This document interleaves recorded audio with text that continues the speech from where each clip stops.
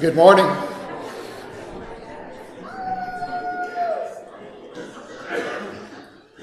It is time for our worship service to begin. Before I actually begin with our worship service, just a few announcements. Again, a hearty welcome to our visitors that we have. Indeed, you're our honored guests. We're pleased that you came our way this morning. We ask if you would, there's a little blue card on the back of the pew in front of you. If you'd fill that out and either place it in one of the baskets at the entrances or leave it on the seat so we have a record of your attendance. And please stick around so we can become better acquainted.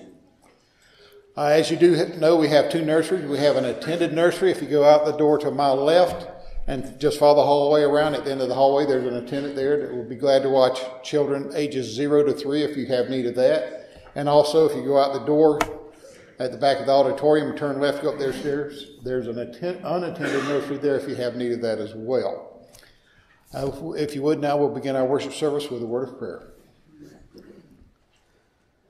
Righteous Father in heaven, we come before Thee now, so thankful that we have this chance to assemble here, Father, this privilege to worship Thee in spirit and in truth as outlined in Your Word.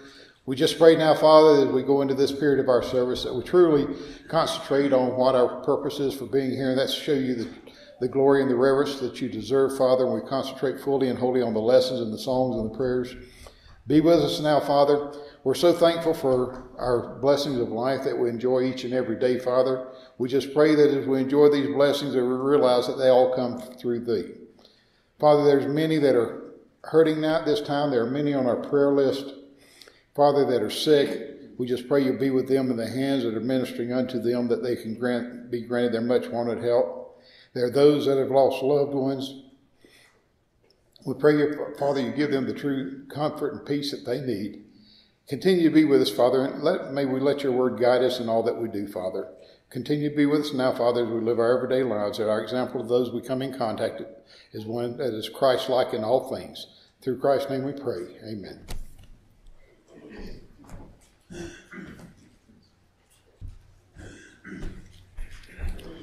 Well, we're happy to get that hour back that you lost this spring. We'll begin this morning with number 466, I Need Thee Every Hour. I need Thee every hour, most gracious Lord. No tender voice like mine can peace afford. I need Thee, oh, I need Thee. Every hour I need Thee. Oh, bless me now, my Savior. I come to Thee. I need Thee every hour. Stay Thou nearby. Temptations lose their power when Thou art nigh. I need Thee, oh, I need Thee. Every hour I need Thee. Oh,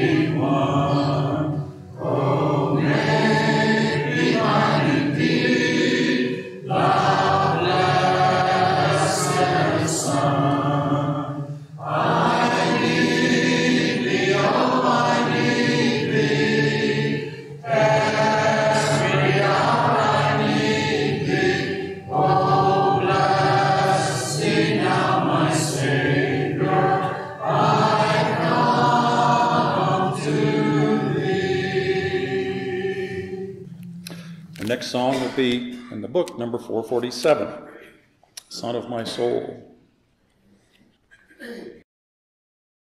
Son of my soul, our Savior dear, it is not night if thou be near. O may a earthborn cloud arise to hide thee from thy servant's eyes. When the soft dews of kindly sleep my weary eyelids gently sleep, be my last love, how sweet to rest forever on my Savior's breast. Abide with me from morn till eve,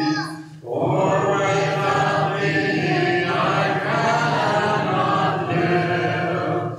Abide with me when night is nigh, for without thee I dare not die.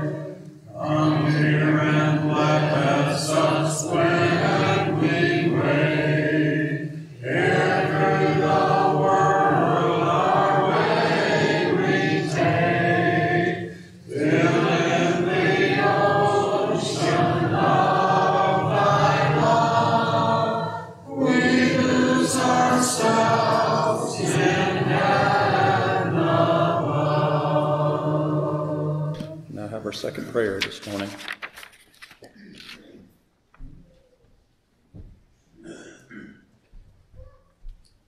Would you bow with me, please? Our Heavenly Father, Lord, thank you for bringing us here together today. Please help our worship to be a sweet-smelling sacrifice to you, and thank you for allowing us to be able to worship you. Please help this worship to restore our souls so that when we go back out into the world, we can be beacons of light and we can show people the way to the church. And please help us to keep our minds on you as we continue through this worship. In your Son's name we pray. Amen.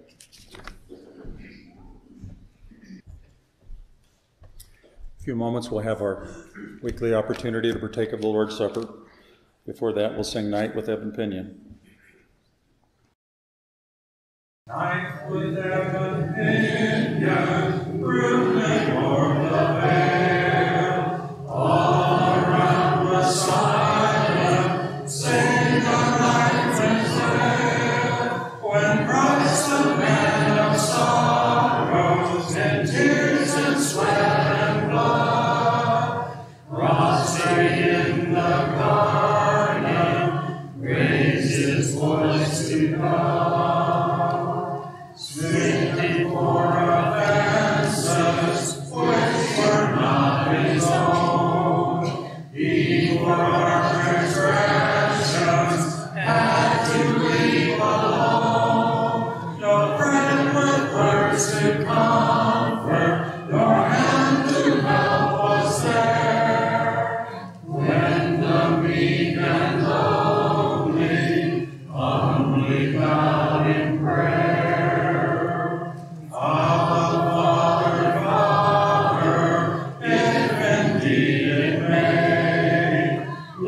This cup of anguish pass from me, I pray. Yet if it must be suffered by me, thine only Son, Abba, Father, Father, let thy will be done.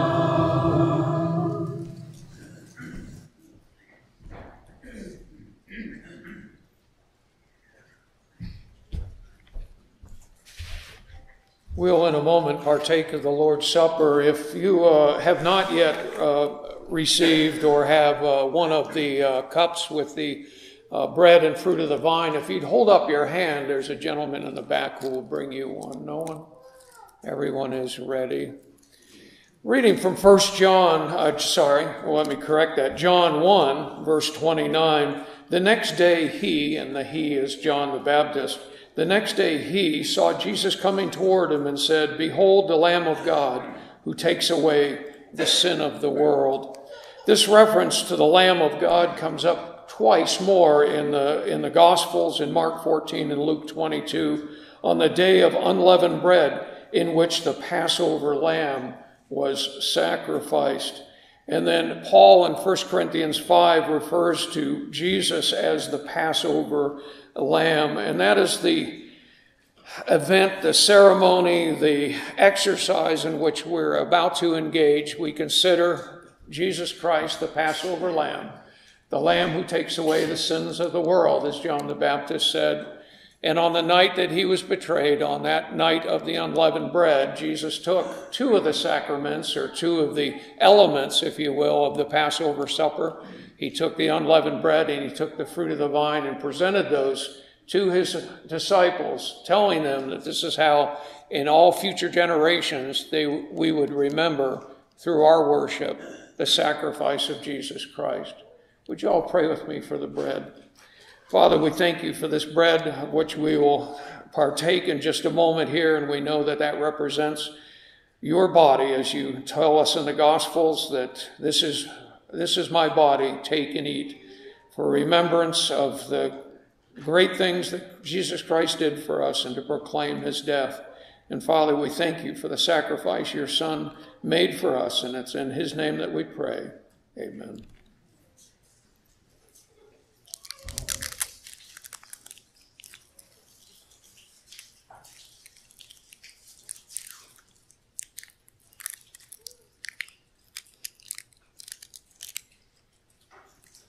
And let's now pray for the fruit of the vine.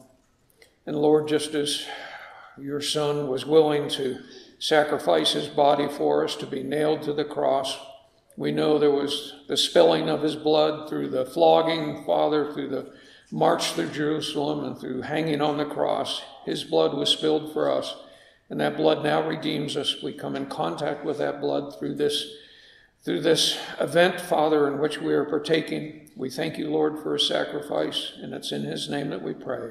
Amen.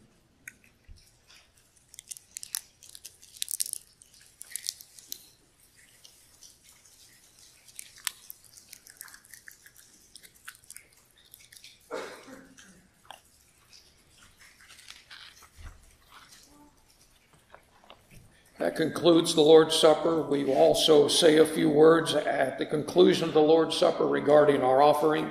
You're familiar as members with the means by which we give.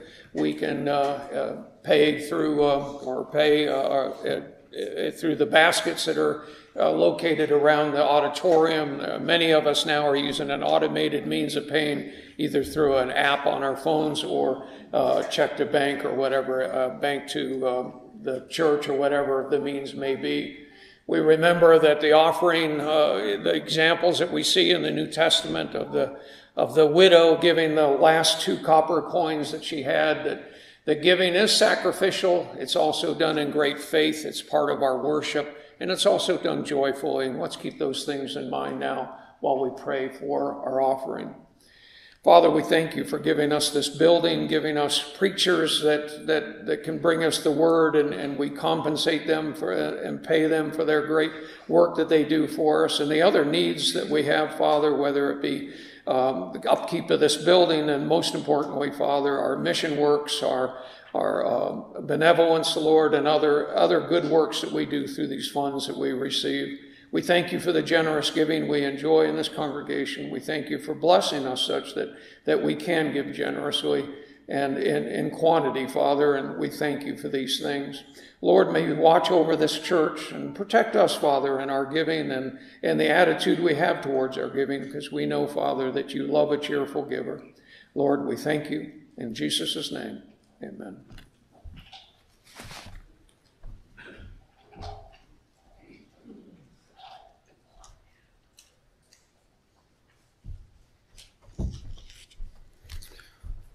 We'll sing Hallelujah, What a Savior. After that is the scripture reading. So let's stand for the song, and we can remain standing for Joseph's reading of the scripture.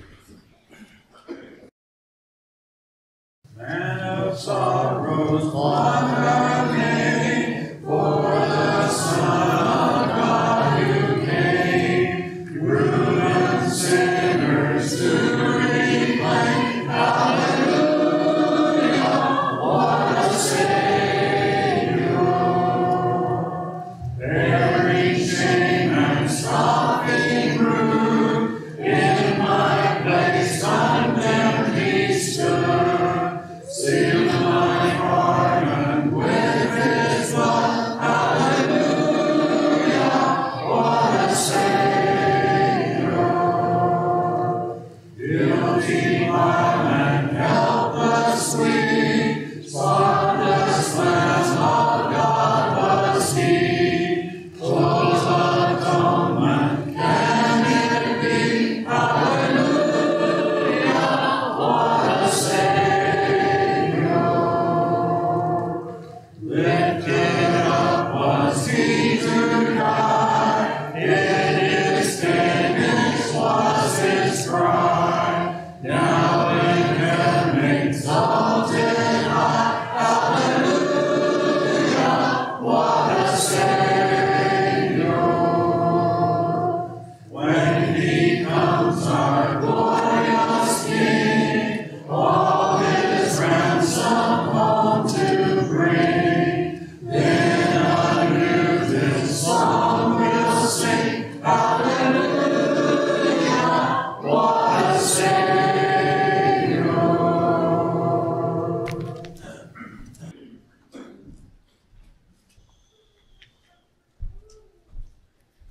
This morning's scripture reading is coming from Mark chapter 10, verse 17 through 22. I'll be reading from NIV. As Jesus started on his way, a man ran up to him and fell on his knees before him. "Good teacher," he asked, "what must I do to inherit eternal life?" "Why do you call me good?" Jesus answered. "No one is good except God alone. You know the commandments. You shall not murder. You shall not commit adultery. You shall not steal. You shall not give false testimony. You shall not defraud. Honor your father and mother." "Teacher," he declared, "all this I have kept since I was a boy." Jesus looked at him and loved him. "One thing you lack," he said. "Go sell everything you have and give it to the poor, and you will have treasury in heaven. Then come follow me." At this, the man's face fell. He went away sad because he had great wealth. Amen. We may be seated.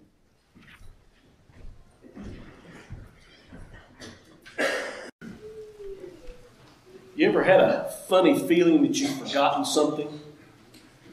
Can't remember what it is you think you forgot, and it just kind of there in the back of your mind nags at you until you either remember it or just finally give up on trying to remember what it is. I think we've probably all been there. Man drove his family off for vacation, and every time they left, the mom would say, "We're going to have to turn around. I think I left the iron on." And so he would dutifully turn around, go back to the house, and find that the iron was unplugged and off. Next time they went somewhere, same thing happened. "Honey, we're going to have to turn around. I think I left the iron on." He'd turn around, go back, iron was unplugged, everything was fine.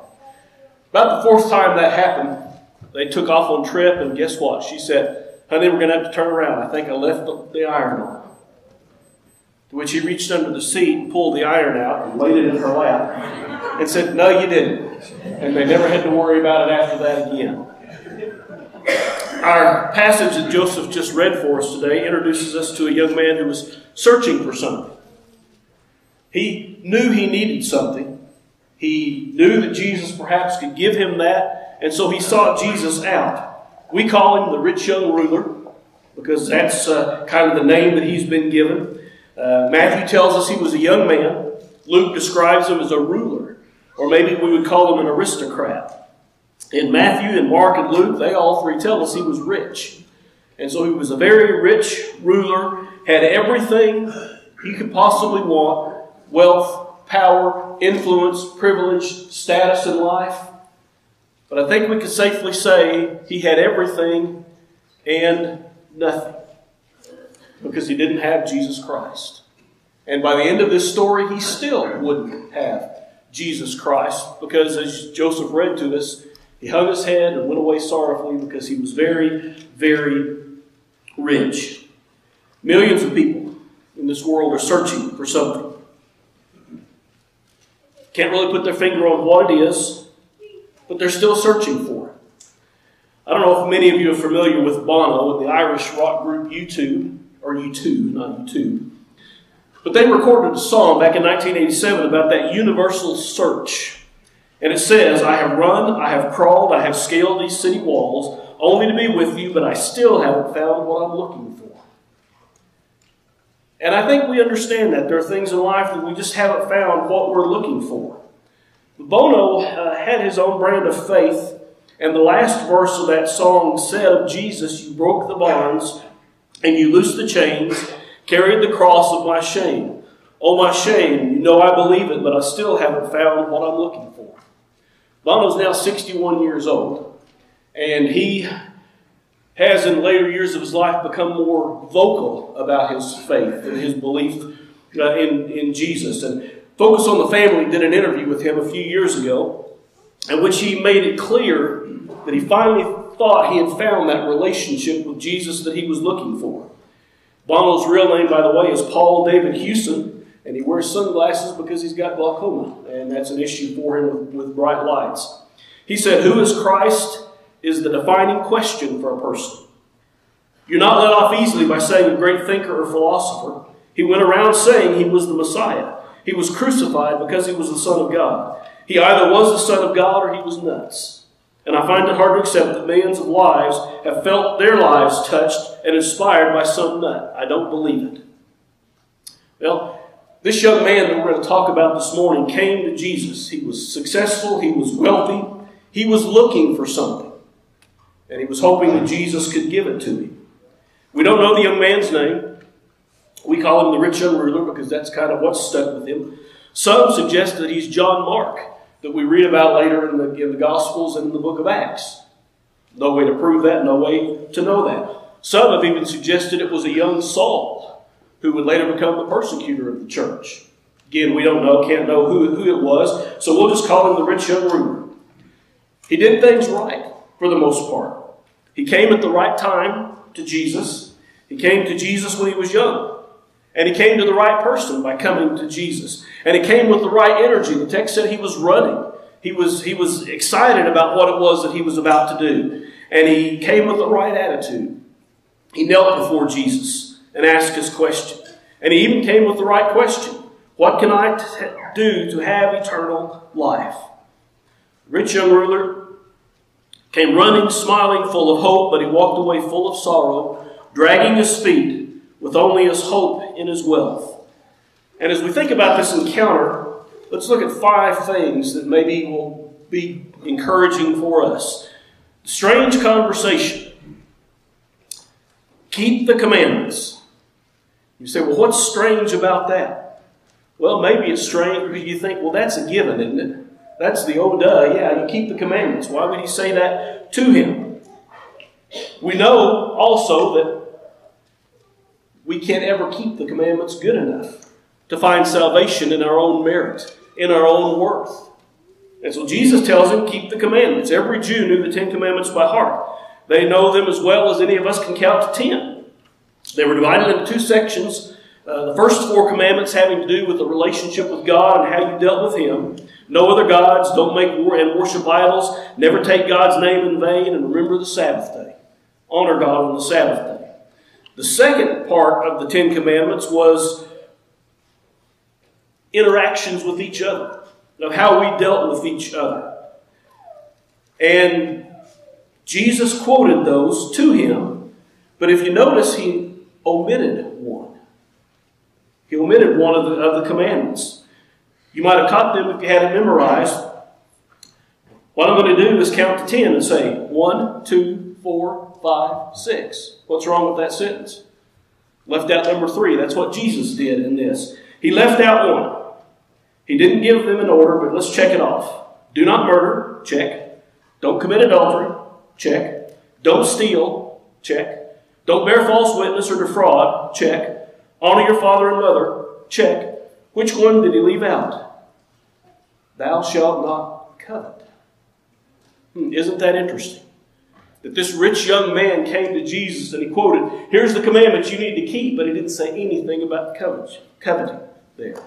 Was that intentional on Jesus' part? The answer to that is yes. Jesus didn't do anything unless it was very intentional.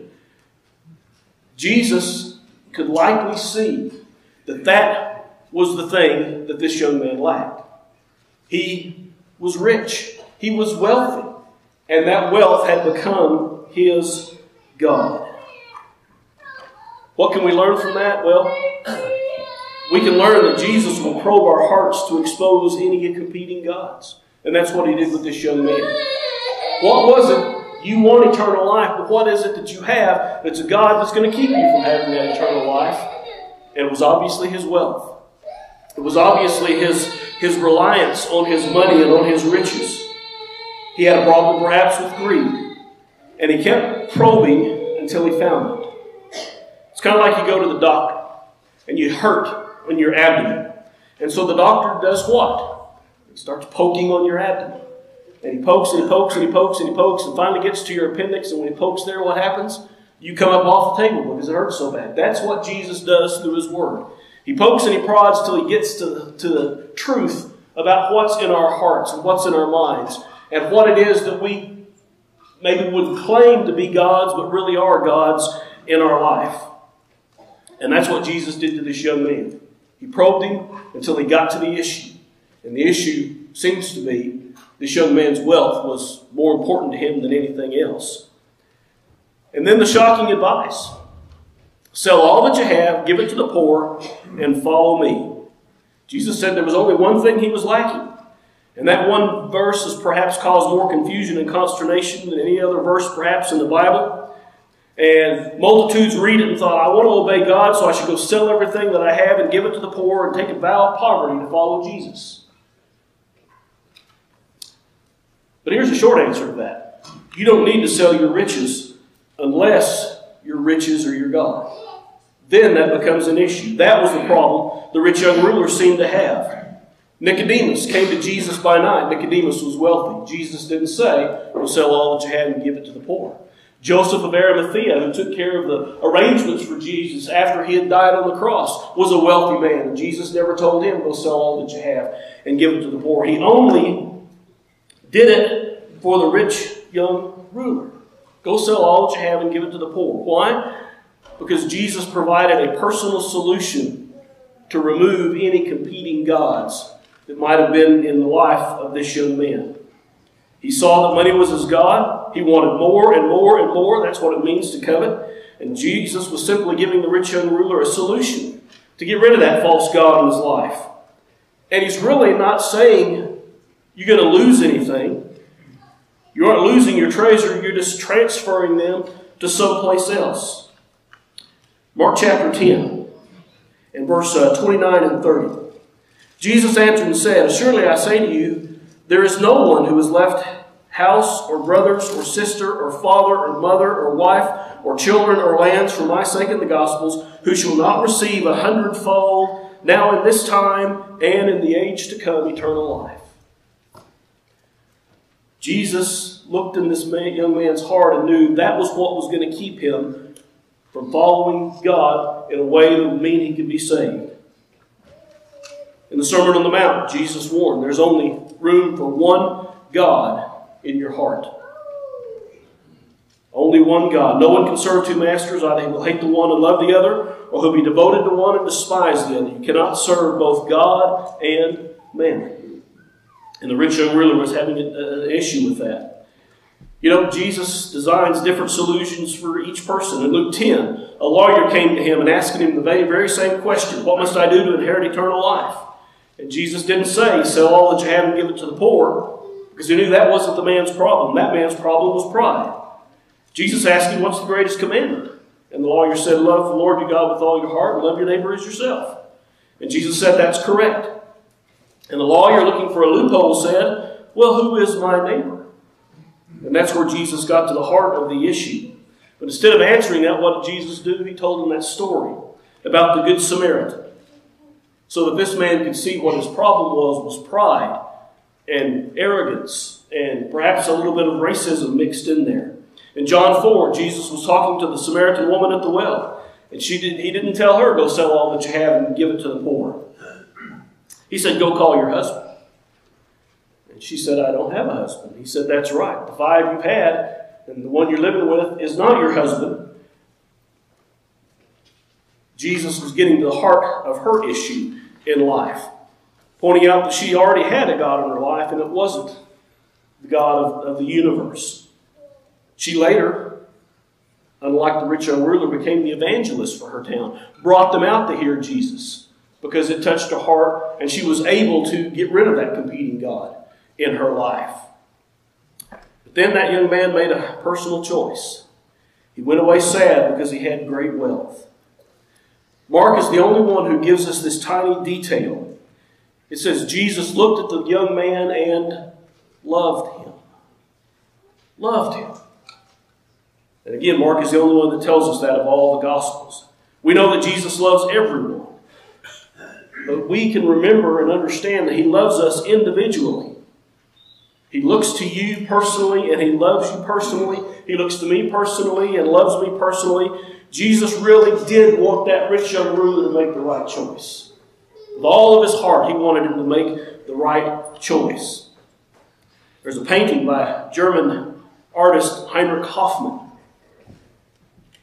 And Hoffmann captures the divine drama of the moment. The rich young ruler is seen wearing his fancy clothes and hat, and Jesus is inviting him to give his money to the poor people in the background and then to follow him. And the rich young ruler looks down as he ponders the most important decision he would ever make. Give away all of his money and follow Jesus? But he had so much. And in that moment, he sadly shakes his head and says, no, the price is too high, and walks away. Not all stories have a happy ending. Not everybody lives happily ever after. And for the rich young ruler, he made the wrong choice in his life by leaving Jesus. Jesus offers us eternal life, but he won't force you to follow him. He'll give you every opportunity. He'll give you the means by which to do that, but he never ever forced it upon anyone. This was an amazing invitation. Some scholars have suggested that he was inviting the rich young ruler to become what would eventually be the 13th apostle. Again, we don't know that for sure. The text doesn't say. Just think, if the rich young ruler had transferred all of his wealth and followed Jesus, how would he have been remembered rather than how he is actually remembered in life? It bears repeating. God is omnipotent. He is all-powerful. But there is one area of the universe where he still allows choice, and that is whether we follow him or not. He will not force us to accept the gift of eternal life, even if he has to watch you walk away. And then we come to the camel. Camel could squeeze through an eye as a needle easier than a rich person could get into heaven. And Jesus here, I think, employs what we call hyperbole. Maybe somewhat of a humorous picture with an outlandish scenario to make the point that he's trying to make. A camel trying to get through the eye of a needle. In Matthew 23, he used a pun to describe the Pharisees. He said, you guys strain out a gnat and swallow a camel. And the interesting thing is the Aramaic word for gnat is galma, and the word for camel is gamla. And so they're very similar in the way that they sound. And so Jesus said you could strain out the gamlas to swallow the gamla. Not a terribly funny joke, I don't think, but maybe the Jewish people understood it. It's kind of like the cross-eyed school teacher who got fired because she couldn't keep her pupils straight. Some people try to explain this away and say, well, the eye of the needle that's being referred to here is a small gate in the walls of the city of Jerusalem. That if you took off the camel's pack and he got down on his knees, he could actually crawl through there, and that would be more in keeping. But when you read about this, and you read the words that are used there, it's the words used for sewing needles. And so Jesus is making the outlandish statement, it's easier for a full-size camel to go through a little bitty hole in a needle than it is for a rich man to get into heaven. The point Jesus is making here, I think it's impossible to gain salvation on our own merit. Because what does he do? He goes on to say in just a few words, with God, all things are possible. God puts a camel through the eye of a needle, and he has the power to do that. Y'all know who Jeff Bezos is? Any of you friends with him? If you are, I'd love you to introduce me. He's, of course, the founder of Amazon and Blue Origin, now listed as the richest man in the world, $177 billion. That's why I'd like to meet him. Hope he'd be generous. He's followed by Elon Musk, who's CEO and founder of Tesla and SpaceX. He's got $151 billion. Bernard Arnault is the chair and CEO of LVMH, which is the world's largest luxury goods business. He's worth $150 billion. Bill Gates, co-founder of Microsoft, $124 billion. And poor Mark Zuckerberg rounds out that list. He's only got $97 billion. So you got to feel a little sorry for him. But you know what all these have in common? Those rich, wealthy men need Jesus the same way as any homeless person out here needs Jesus. We all need Jesus no matter where we come from. And we all come to him the same way. We come as guilty sinners to receive life from Jesus. It doesn't matter who you are. You can be a rich man. You can be a poor man. You can be a thief. You can be a lawyer. You can be a Native American tribal leader. It doesn't matter who you come as long as you come to Jesus on his terms. Because it's impossible for a rich person or a poor one to enter the kingdom of God on their own merit. Just as it physically, by the laws of physics, is impossible for a camel to go through the eye of a needle. But the good news is, all things are possible with God, including your salvation and my salvation. The disciples were under the impression that rich people were blessed by God. That was kind of the mindset of the day. If you happen to be rich and wealthy, then God must favor you. And if you're poor, then you must have done something wrong and God isn't favoring you. That was kind of their mindset at the time. But they asked that, well, who can be saved? Who can be saved if that's the case? And Jesus answered, only with God is that possible. Only with God is that possible. You see, he specializes in what we call miracles. When Moses had an ocean in front of him, an army chasing him, he was in an impossible situation, but that's what God deals with, impossible situations. And he made an expressway through the water, dry land, for Moses and the Israelites to get through. When David faced a 9-foot monster with only a slingshot, victory was impossible by human standards, but God took the impossible, directed that stone to strike Goliath in just the right way that David would be victorious. When Gabriel visited a teenager named Mary, you're going to give birth to the Son of God. And she said, how can I? And the response was, nothing is impossible for God, Luke 1 and verse 37. It's possible for a camel to go through the eye of a needle because God can do that. What is a greater miracle, if you want to use that term? A greater miracle is being saved and in line for eternal life. That's the greatest thing on the face of the planet. And that's the one thing the rich young ruler missed out on. He walked away singing, but I still haven't found what I'm looking for.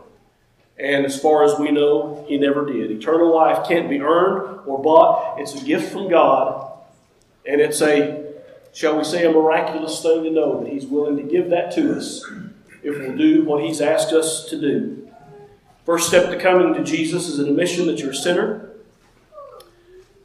and that you need forgiveness. There may be more than one ways to get to heaven. You can die before you reach the age of accountability, and that would mean you were safe. But since all of us are still living in here, that doesn't apply to us. You can try this. You can live a perfect life and go to heaven. Anybody managing to do that right now? Yeah, I don't think so. Or you can be obedient to the gospel and accept the grace that's offered. Well, how does that work? How does it work? Well, it starts with faith. So then faith comes by hearing, and hearing by the word of God, Romans chapter 10 and verse 17. We have to repent of our sins. Truly, these times of ignorance, God overlooked, but now commands all men everywhere to repent. And we must make the good confession. Therefore, whoever confesses me before men, him will I also confess before my Father who is in heaven. Matthew 10 and verse 32. What does confession sound like? Well, you are the Christ, the Son of the living God, is what Peter said. And was be immersed in the waters of baptism. Peter said, repent, and let every one of you be baptized in the name of Jesus Christ for the remission of your sins. That's how it works. That's what he's asked us to do. We can hang our heads and say, the price is too high, and walk away, and he'll let us go. Or we can do what he's asked us to do. The rich young ruler had so much, but he ended up with nothing because he didn't have Jesus. And maybe there's something in your life today that's a competing God that is getting in the way of your acceptance and obedience to Jesus. Maybe we ought to give some thought of what to do to get rid of that competing God. Jesus is probing through his word, poking until it hurts. And we've got to be willing to submit to that probing. Jesus loves you. He's looking in your heart and he's saying, get rid of anything that will separate you from me, because whatever it is, it's simply not worth it. We can have everything. Everything. And by everything, I mean everything in Jesus. Or we can have nothing. It's our choice. And this rich young ruler sadly hung his head and walked away and is never heard from again in the pages of history. So we don't know what happened to him. But don't let that be your story. Don't walk away. Let Jesus embrace you. Let him give you the salvation he so freely wants to give. But come to him in obedience. And maybe you can do that this morning. Maybe you can do that right now as together we stand and sing. God is calling the prodigal, come without delay. Hear and calling, calling out for thee. Though you wander so far from his presence, come today. Hear his loving voice calling still. Calling out for thee. Oh, every prodigal come. Calling out for thee.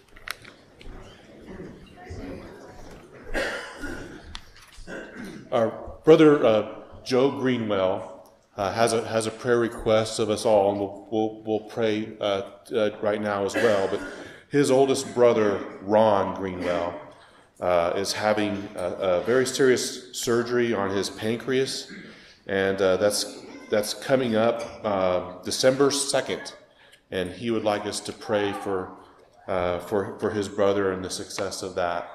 Let's pray. Dear Father in heaven, we are so blessed that you are our loving God, that you care for us, and that you have power that affects our lives, you can change our lives, that we can come to you in times of need, and we can lay those things at your feet. So Father, this morning we pray for Joe's brother Ron, who's having surgery coming up on his pancreas. And so Father, we ask that you would be with him, be with those that are performing this surgery and taking care of him. We ask that you be with Ron's family and at this time and that they may be of aid to him. Father, please be with Joe as he cares for his brother. Father, we are so grateful that these things that come up in our lives that we have little control over, that we can turn to you and we can ask for your intercession. We're thankful that you have such great love for us. And it's in Jesus' name we pray. Amen.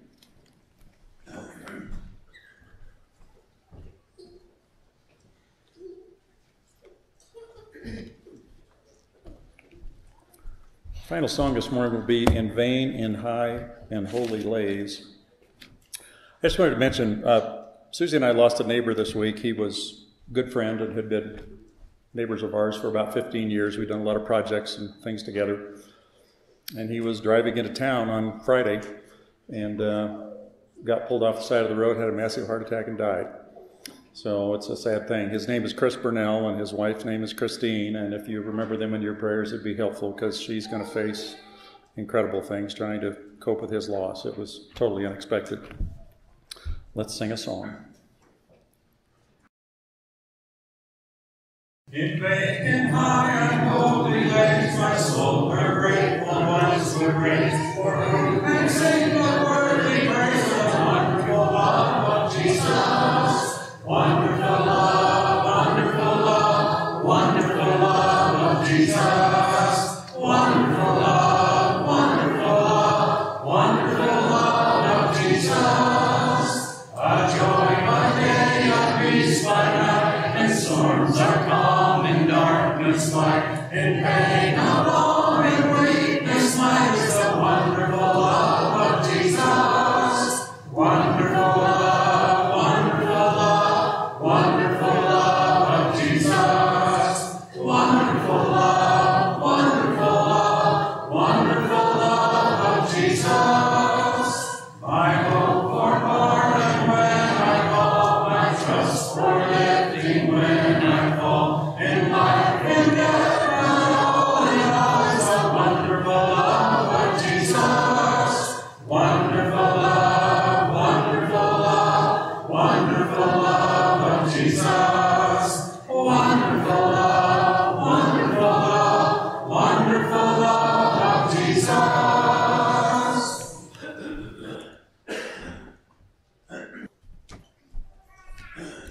Bow your heads, please. Almighty Heavenly Father, we thank you for having us in the palm of your hand. Father, you provide all that we need. Your love for us is unmatched and absolutely amazing. You know the trials and the temptations in each and every one of us. You make the way of escape. You demonstrate the love that you have for us by the sacrifice of your Son. The Word is alive and available for each and every one of us as we go through life, Father. Help us not to put idols before you, but in thought and in word and in deed, put you first and foremost in our minds. Help us, Father, as we relate to the world. Help us to act and react in a way that shows that we have a confidence in your Son, that no matter what happens to us in this body, that we know that we have a hope of eternal life. We know that there will be trials and temptations. We know that some of this stuff is brought upon us from the outside, but Father, we pray that you would help us to look inside of our own hearts to clear away the things that still cause us to want to go our own way, to have our own will. Help us not just to love and serve you when it's easy and convenient, but help us to love and serve you when it's not easy and when it's not convenient, when it's not the thing that we want to do. Help us to realize, Father, that there's a greater situation at play, that although we may want our way, you're the perfect one. You're the one that has the way of eternal life through your Son. Help us to realize that, Father, that it's not just about what is shiny and new in front of us, but it's about eternity. Father, we pray that you would bless this nation with godly leadership. We pray that you would bless them and help them to make laws that honor you. We pray that you'd help us to be godly husbands and wives, children. We pray for our families the world over. Father, help us to always lock our eyes on you, as well as our heart, to seek you, to strive to understand your will and your way in our life. Help us to always pursue you first and foremost. Father, as we leave this place, we pray that you would always guard and protect us. Help us to be thankful for all that we have, Father, and to be humble in heart before you. We pray that you would forgive our sins, and all these things, Father, we pray in the name of Christ. Amen.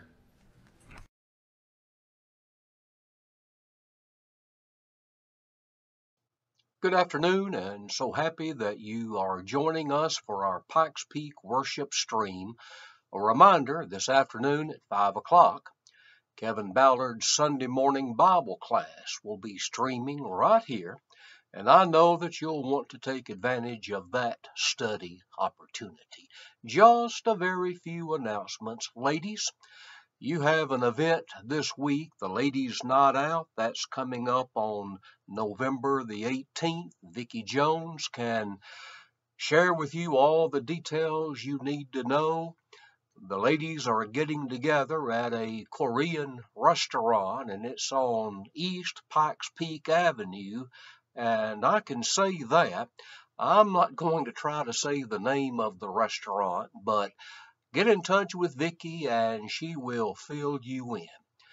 We want to remember our sister Yvonne Williams in our prayers. Yvonne moved a few months ago down to New Mexico. Yvonne and her brother both have COVID. And while they're not in the hospital, they are sick. And the brother is missing his teaching and coaching responsibilities while he has to stay confined and in quarantine. And we hate so very much that our dear friends, brothers and sisters in the Lord are going through this. So let's remember them in our prayers. And then you'll find in our church bulletin the names of several of our folks who have had surgery in recent days, and we'll add Dan Waterman to that list. Dan had shoulder replacement surgery this last week. He's doing well. But of course, there will be a time of healing and recovery and rehab, and we want to remember Dan and Cindy. Until the next time when we're all able to be together, may the Lord bless and keep us all.